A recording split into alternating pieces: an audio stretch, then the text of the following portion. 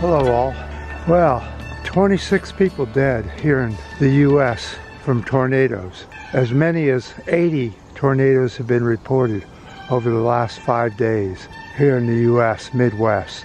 The corporate news is saying it's La Nina's fault that we're having all these deadly tornadoes. They're unaware that La Nina's gone and El Nino has taken its place. They won't say climate change no matter what, but people on this channel know it's climate change and that more and more people are going to get killed and hurt through climate and the weather. But there's another problem. Worldwide, the UN is saying that there's a food shortage coming and they need $23 billion from rich countries to try and stave off the starvation and migration in the next year and a half, which is coming. They say that they'll be lucky to raise half of that and that mass migrations will begin.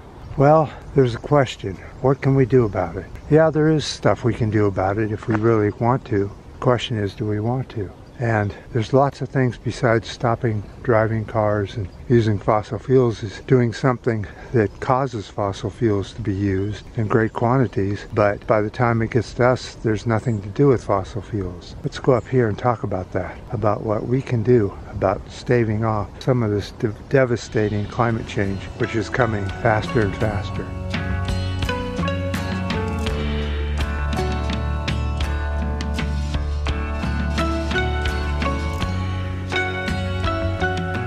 Alright, switch is going bad in the camera.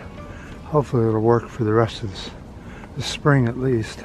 So there are many things we can do that don't involve driving or using fossil fuels directly. It's the indirectly part, and one of them is meat eating. There's a lot of fossil fuels and greenhouse gases such as methane that are caused by eating meat. How the world's appetite for meat is changing. Who's eating more and who's eating less? As countries get richer, the people tend to eat more meat. Not surprisingly, over the last century, Western countries have consumed far more animal protein on average than the rest of the world. Where is meat consumption declining the most? Lebanon, Djibouti, Nigeria, Kuwait, and the Bahamas. Where is meat consumption is increasing the most? Malawi, 13.76% higher. Tajikistan, 10.79% higher. Chad, 10.58% higher. And Myanmar at 8.4% higher. Let's look at the average annual percentage of change in kilograms of meat consumption per person from 2008 to 2017. Excludes seafood. The orange areas is increasing, the orange and red. The yellow is decreasing and white is holding steady. As you can see, there are countries that are decreasing their meat consumption, but as the information tells us that wealthy countries such as the Western countries are increasing. However, the US and Canada are decreasing or holding steady their meat consumption. That's very good news because they are very heavy on meat consumption. Even if you decrease your meat like one meal a week, that will help global climate change. Or try a substitute meat. There are many very good substitute meats out there that are made from soy and soybeans. Especially the hamburgers that you get nowadays is very good, and there's no meat in it at all, but you can't tell by eating it, and the texture and everything is really good. So give it a try and see what you think. If you really want to help people around the world stop consuming meat or reduce your consumption of meat, become a vegetarian.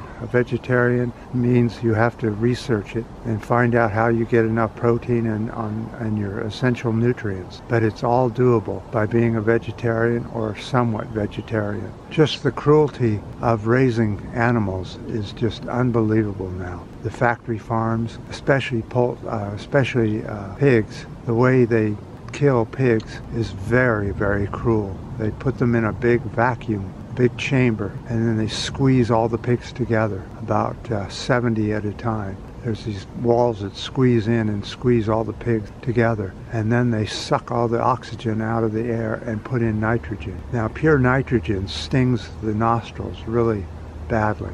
And they slowly suffocate while suffering through very painful nitrogen pollution. And here we go. Lots of people out today. I'm actually running a half that weekend, like on the 15th. Yeah.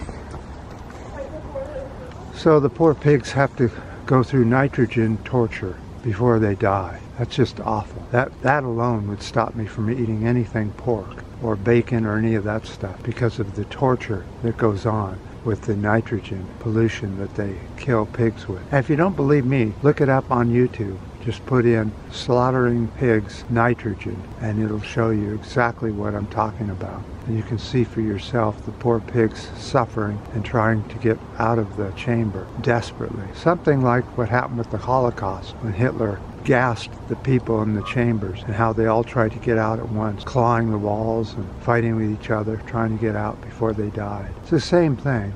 No difference, just so that humans can eat meat. All right, people, I'm sorry to bring on such dire situations, but we need to do something to stop what's happening around the planet. And one of those things can be helping by stopping your meat consumption. I appreciate all the comments on this, your ups, and the new subscribers, and until next time.